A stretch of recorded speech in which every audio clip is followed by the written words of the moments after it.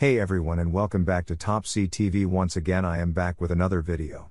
As everybody knows, Nick Cannon lost his newborn child Zen few days ago. Mariah Carey, who shares children with Nick Cannon, reached out to him to support him at this hard time. The former couple welcomed twins Moroccan and Monroe into the world in April 2011 but sadly split in 2014. But now after this tragic news, she has reached out to her ex-husband in recent days to express her deepest and most sincere condolences for the loss of his son.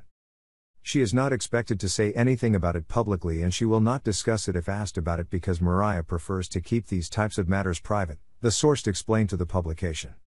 Despite the pair living separate lives for the last 7 years, the former couple apparently co-parent their 2 children wonderfully and are happy with how they raise their kids together.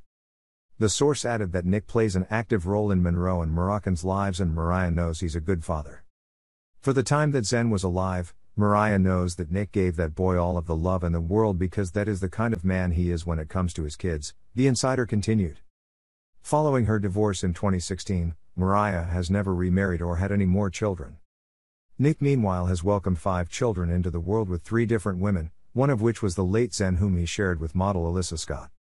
Nick has since gone on to thank fans and viewers for their support during the family's difficult time.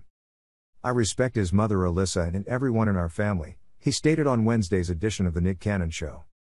If you have been affected by this story, advice and support can be found. The Lullaby Trust, who offer confidential bereavement support to anyone affected by the sudden and unexpected death of a baby or young child.